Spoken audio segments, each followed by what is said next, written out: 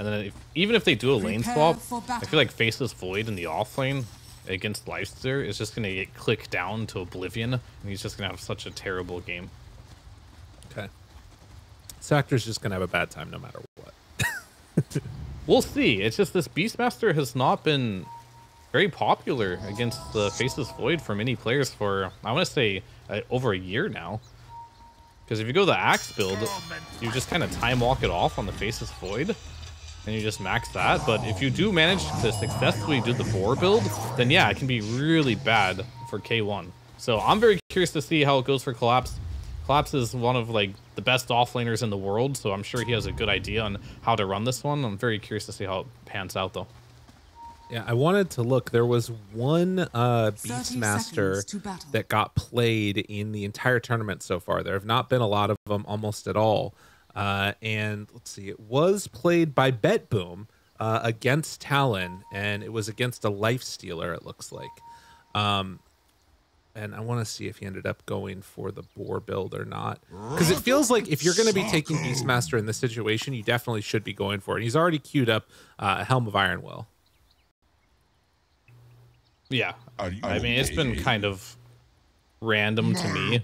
Sometimes when the Beastmasters, I don't play the hero much anymore. I only played it a lot when the auras were popular.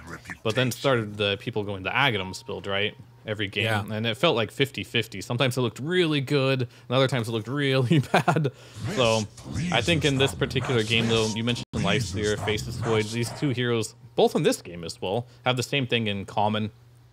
They just have like a bunch of passives, and they don't have abilities to nuke creeps, right? So. All they can do is right click. So they can't really deal with these boars if they're microed correctly. And at this level, these players know how to micro their boars if they're going to be picking the hero.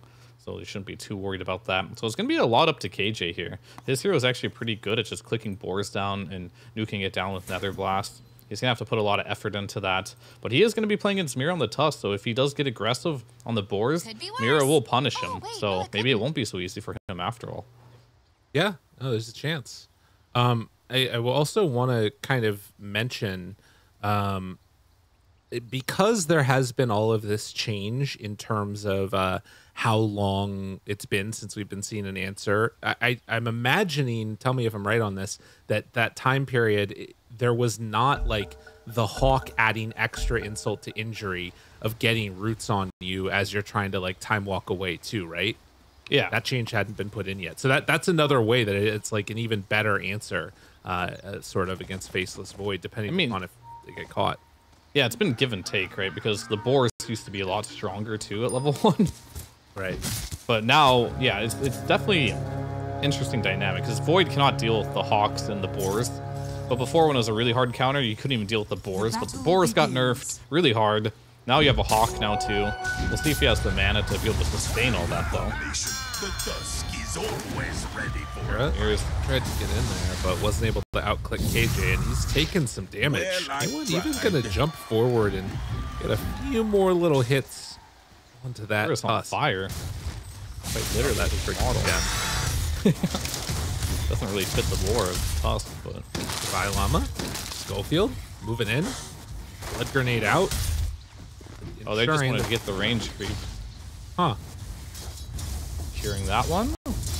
But will it be worth it though? Is if you get your other creeps denied here, perhaps not. But looks like it won't be so bad for him. Toro taking lots of damage here from the harass of the Llama. Oh my god. The courier? Okay. Shards the courier to get the kill onto it.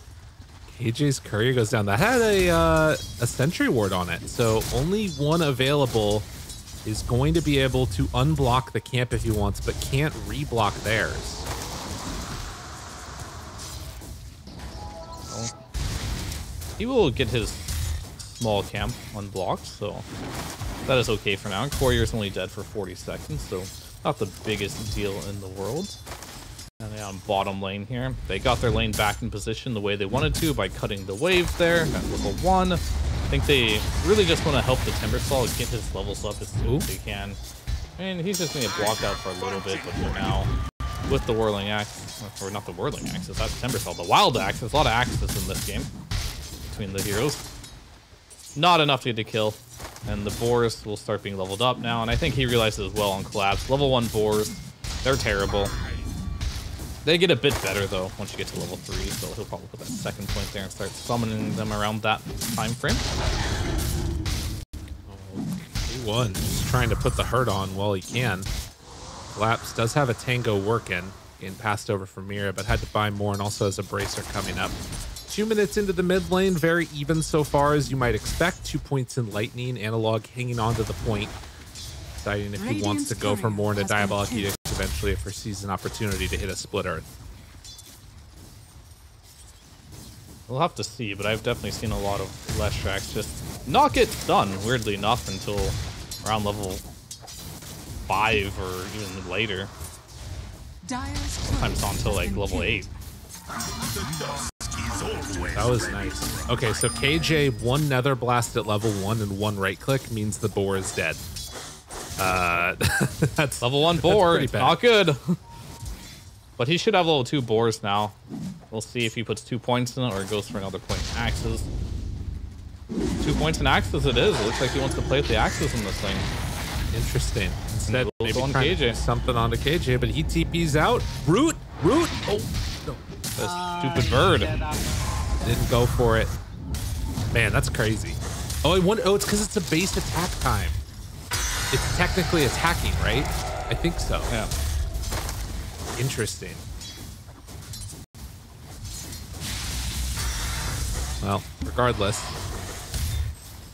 it is a down bottom, slightly better lane going on for Divine Llama than we're seeing up top for the Beastmaster.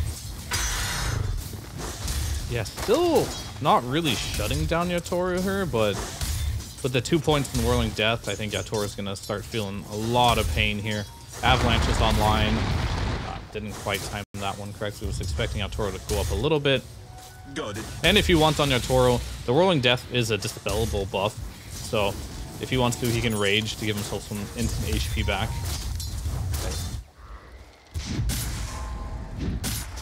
Well, so far, KJ is going to keep on taking a bit of a beating from Mira, but they can't really threaten each other fully for any kills. It's just kind of been a bit of a poke and prod going on instead. But yeah, the lanes, nobody like fully pulling way ahead of everybody else. Definitely Faceless Void is having a good time. And so it's not going to be that shutout that we thought could potentially happen, as it's going more for the axes on Collapse, and maybe it's just not as good as it used to be, like you're saying. Yeah, and I would say like this lane, I don't see the point of the Beastmaster if you can't even win the lane, to be honest with you. So I think for Heroic, this is definitely a big win for them. I think when they picked this Beastmaster, they expected this lane to go a little differently than what it is right now. So good for K1 to get out of the laning stage here with complete free farm, honestly. And I think at this point of the laning stage, you got treads online for K1. You are not going to be in a situation where I feel like you're going to be pressuring this Faceless Void, at least not in the laning stage. Another connection there onto KJ. He just stands there and takes it. Not at all concerned as down bottom, getting somewhat low on these two heroes, but not dying yet. And Yatoro will just keep on tangoing up as they're underneath the tower, trying to get aggressive onto KJ. See if they can bring down this Pugna. He manages to get another decrep off, and now the avalanche rotation and the blood grenade turns into a kill. Collapse getting body blocked by Hector, and 2 going the way of Heroic. What a great rotation from Schofield there. If he wouldn't have came in with that avalanche, both K1 and KJ would have had some major problems right there. So bad turning to worse here for Team Spirit with this top lane. No TPs available though. Oh, they're not going to go for it. Walking. Toss away. Shards out. Analog. They still Focus Fire still on. He needs that. He needs to get the root in time. The slowdown for Mira. It was enough. Wow. And that's just the pain right there. The Focus Fire plus tag team combination. Level 2 tag team there. And yeah, of course, Focus Fire, it lasts 20 seconds. So even though he used it way back then, it was still active. Managing to get that kill and fire. Duration reduced. I mean, it wouldn't. I'd be okay with it. Wind Ranger's a disgusting hero. Absolutely. Regardless, a nice move into the mid lane sets up for a win. Wisdom rune.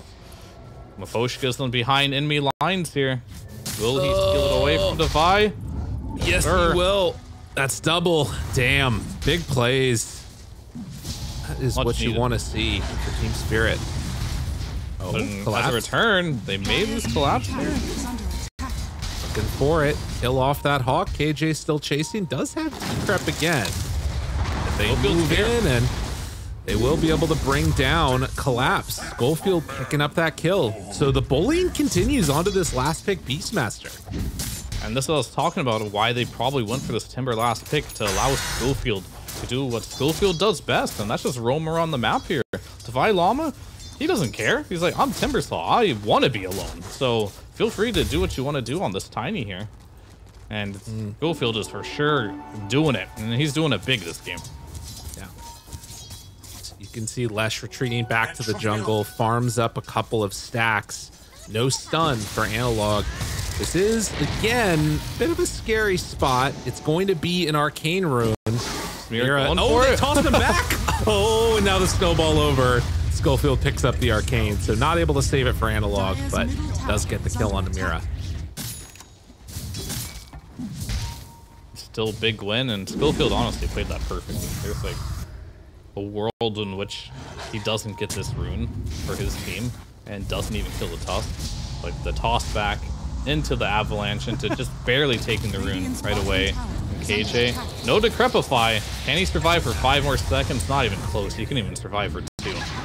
It was a cool play by him, though. He dropped down a sentry and then decrypted the Rubik so he couldn't deny his own ward. But he ends up paying the price for it there.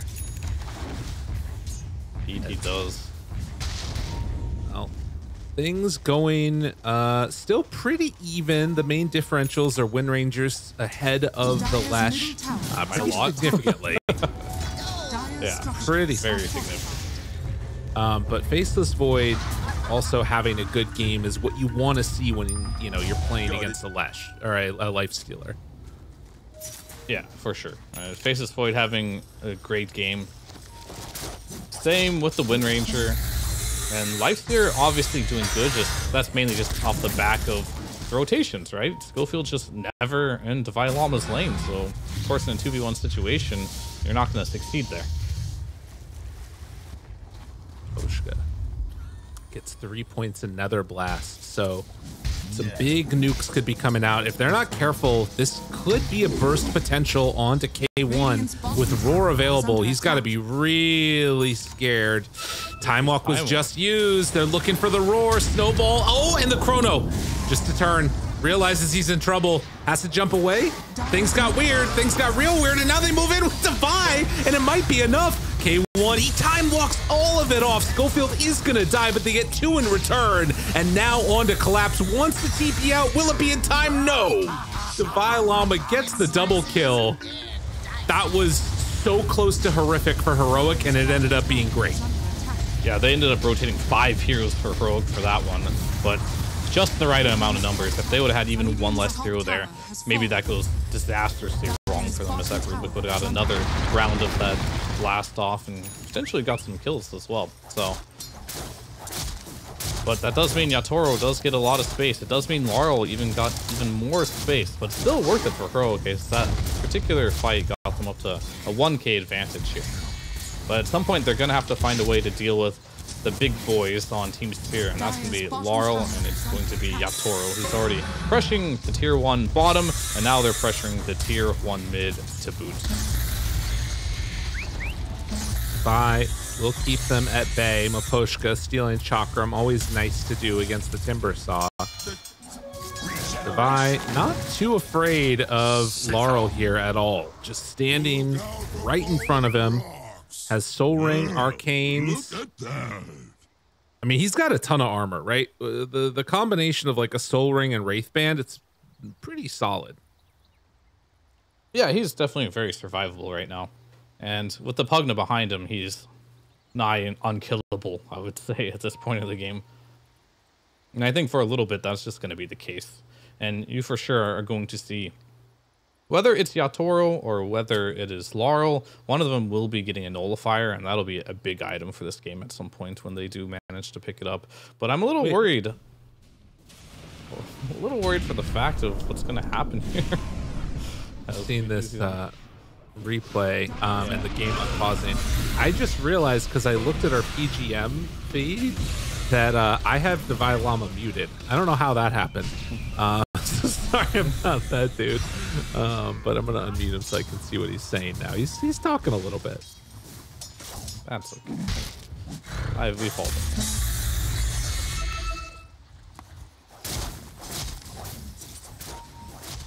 Meantime, K1 does have the entire Maelstrom done, and also 2 healing lotuses. So a little bit of extra survivability in case they do decide to all jump them. I will say, with like an untouched Faceless Void in any game nowadays, those games just feel so much harder for the opposing team to win. Like this hero feels like it's the be-all end-all of carries right now if you're not playing like a fast tempo Luna or something. Oh, for sure. Once you get level 20 on Faceless Void and you're free farming up until that point, it is very difficult to not get kills in Chronosphere if you land them. I'll just put it that way. But Yatoro is keeping up with them, and Laurel's even ahead, so I think a lot of this game is going to be, A, can they recover on Collapse? Because Collapse this game has been pretty bad. But it's on par with how bad Leshrak's game has been too. And these are 2 heroes that don't particularly playing from behind, but luckily they both have tools in which they can come back from behind. Right. The question for me is going to be for Heroic. They've had a good game so far. Are they going to be able to keep up the pressure and not just let it up? Because I feel like if they let up the pressure, it's going to just allow this Beastmaster to get back into the game here. It's going to allow this Wind Ranger to get to more critical items here. And I feel like that's something you don't particularly want to do. Maybe you want to go out and use this Chrono, put it on cooldown, go for a kill on either Yatoro, or more importantly, I'd say Laurel would be a good kill with this Chronosphere. Make something happen, because the map is going to start feeling a little small, as you've seen.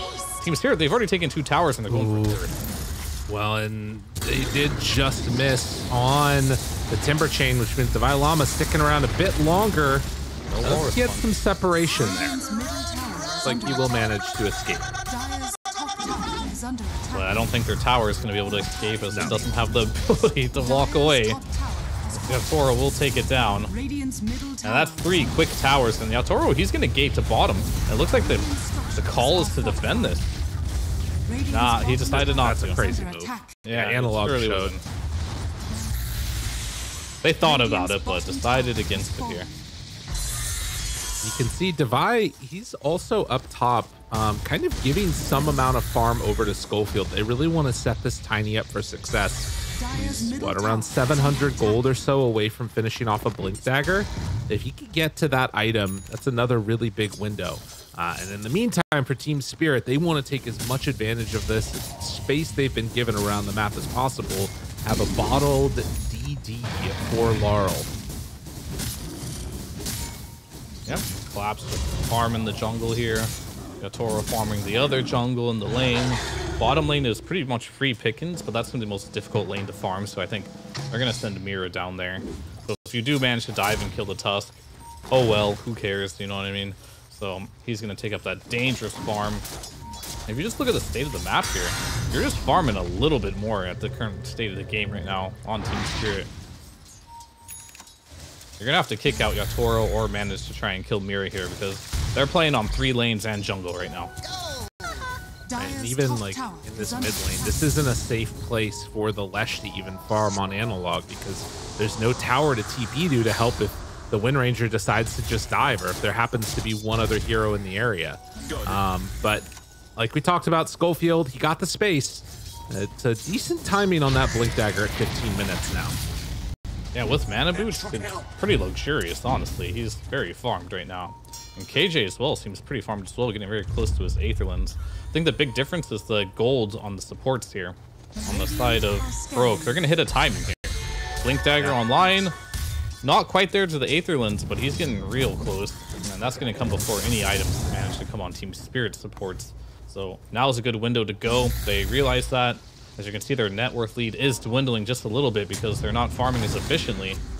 They can make that up with potential kills here. They try and go on divide. Do they know this bait is coming though? Ava toss back into the stun. They miss the stun. Doesn't matter. Get the kill. That was such a good bait by Devi. He looked like he was playing a little greedy, stepping forward there to get that last hit with the Whirling Death. I mean, that's the thing about Devi Llama, right? It's like half those times he actually is alone. You know what I mean? So yeah, exactly. You just gotta take a gamble with him. It's like, is he actually just being crazy again, or is he baiting? Who knows? Like, come on, guys, it's Devi Llama. He's alone for sure. Well, and then you all show up, and it's like just one of those. There's just players like that out there that make you second guess everything. And I think it was in the Seb interview yesterday where he mentioned in a good way that Heroic, they play reckless, right? And yeah, they play to win. And it's stuff like that that really kind of gets at you, especially if you're a team like Team Spirit that's used to playing these teams that like to play it more like to the book and more structured, and you play against a team that is being a little bit more rowdy. You're gonna be like, oh well, fool me once, I guess. We'll see if it happens again.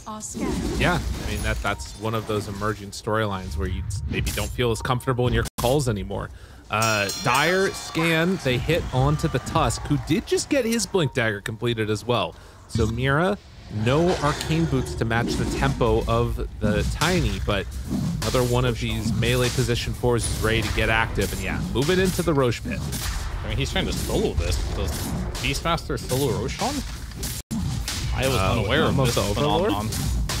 I mean, he's doing it. That's pretty cool. Come in. Yeah, he actually kind of just does, I guess. He took half of it all by himself, yeah. And honestly, I feel like he probably could have done the other half too. Right. There you go. Now we know. Helma Overlord, Beastmaster, and solo Roshan. I'm gonna go try that with Darkseer later. I don't think that's the same. No, what do you mean? What are you talking about? I think the Wild Axe damage amplification on your creeps hitting it is most of the damage, not an Ion Shell. But you know, you do you. You go ahead and try it. Okay. It's your MMR, not mine. Fair enough. I don't play for MMR anymore. Oh, there you go. Ooh, it's your mid-gate progress, not mine. Right. There you go. There is an Invis rune on Analog now. I always feel like this is a fun one with Lesh if you can like catch people off guard. Just go Invis as you pop your all of your spells. Jumps in, tries to find one. K1 jumps away. Snowball does not end up hitting, and instead it's going to be the Split Earth onto Mira. Every move that Spirit make, it feels like Heroic is just kind of there and ready. Yeah, we call the Lesh track one when you use the spells. It's the IQ test. Ah, okay. It's less prevalent than like the Bounty Hunter with an Ion Shell on them. That's the ultimate IQ test. Sometimes people just die and don't even know how. How'd you think I got the 5K? Ion Shelling Bounty Hunters. M clicking on enemies. How smart are you to realize that you're dying? I mean, I believe at the lower MMRs, people probably just don't know what's going on. They just die. I could believe it. It is kind of cheesy. They've gotten better over the years, though, to be fair. Regardless, it is now 3-4 to 9, excuse me, as the Tiny just gets brought down on the bottom side of the map. It definitely does not feel like Heroic are feeling pressured to make moves. And I'm curious if Team Spirit are going to decide to take a timing fight with everything that's going on, because Heroic are not pushing the tempo at all. I don't feel like they necessarily need to by any means, because they have Faceless Void, and whenever you're playing Faceless Void, as long as the game is even, you're pretty happy. He'll get out, Manta, and he's going in. I don't know about this one. Oh, ball, Mira, yeah, a little bit too excited to make that move, and they toss back the Rubik. Maposhka also found this is their timing with Aegis. How was Spirit supposed to make some moves together? And oh, geez. That felt like a little bit of frustration, because he gets the time walk off, and then you use your Gleipnir, and then he mantas that off, and then I feel like at that point, you're tunnel visioning, right? He's out after that. And you're like, okay, I guess I'm going to just go. You even see the TPs there, so maybe even Team Spirit and these potential tiebreakers feeling a little bit of pressure. I mean, yeah, I guess that is one thing. Like, we've been talking about the strength of Faceless Void late game. If you're a pro player, you're definitely feeling it and feeling like maybe you didn't get as much out of these early stages as you wanted. But time will tell how it all plays out. For now, at least, it's Heroic that continue to nurse this 3K gold lead. Even 4 now, but I think they're definitely feeling it on Mirror, especially because his lane was designed to slow down the Faceless Void, and that just didn't happen this game. Like, not at all. K1, top 1 net worth in the game here, right where he wants to be. They'll end up killing the Tormentor, and that will go to Miposhka, so now you have the bit of save on the telekinesis there, which is pretty nice in all regards here. Both supports have decent shards. And I think on the other side, this is actually a pretty bad shard game for all supports. I won't say bad. I will say tiny shard is like one of the less desirable ones. Right. Not that it's useless. I mean, still, it's like a quality of life thing, right? It doesn't really change any team fights or anything. Pugna shard in the right game could be good, but with a level 1 ward here, no illusions, not the greatest thing either. Yeah.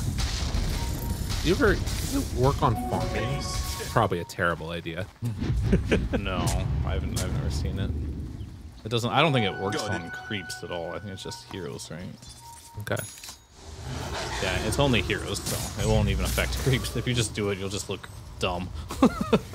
It's life draining your ward. All right. They start to move up. This is a smoke from Heroic. They will catch sight of Miposhka briefly heading through the river. And that is another kill. Life drain your ward, quick. Quickly. AJ does have all your HP.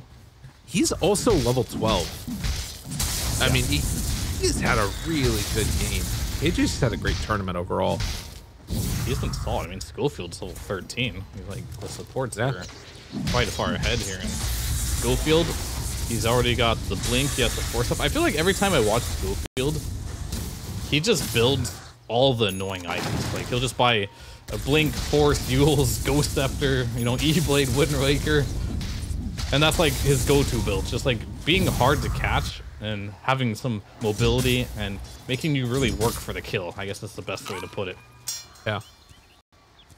Well, it fits his playstyle too, because he's the type of player that likes to run in and die.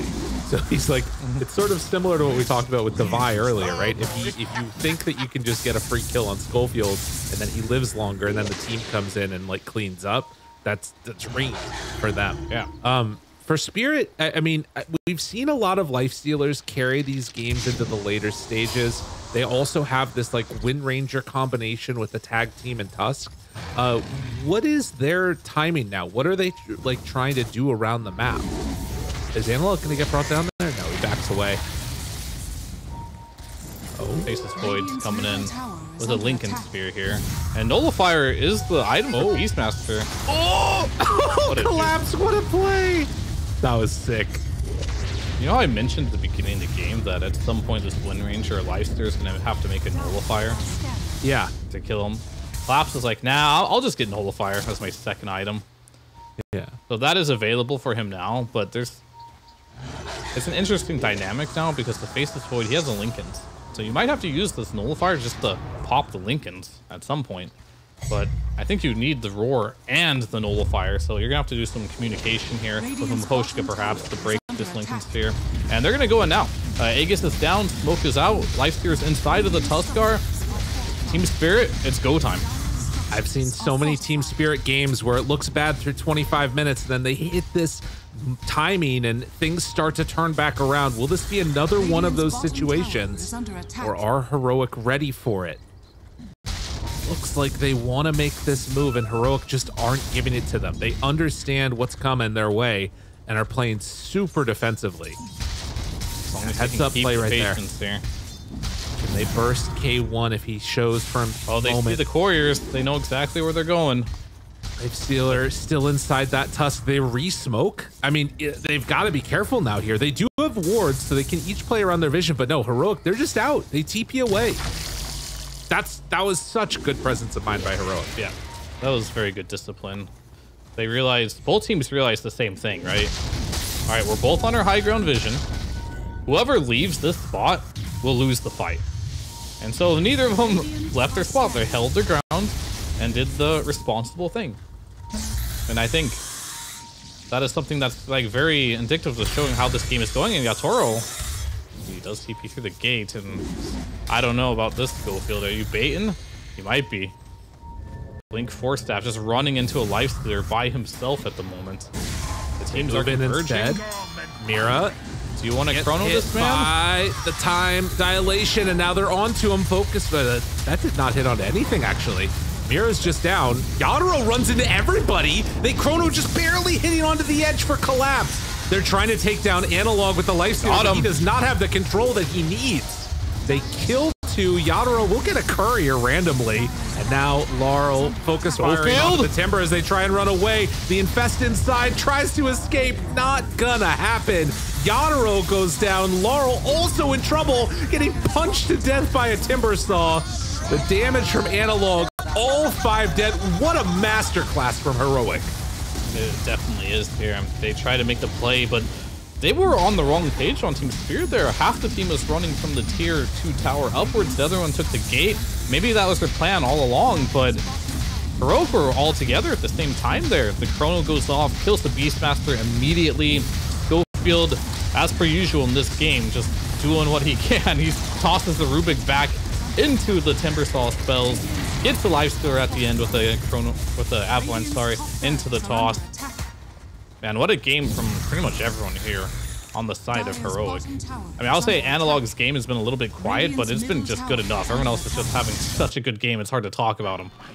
Yeah, they're slaying. I mean, this is exactly what you want to see. And now, for Spirit, you're in this awkward spot where you feel the need to come and contest this. Laurel is running out. It's going to take him a second to get there. Will they be able to get to Roche in time? I don't think so.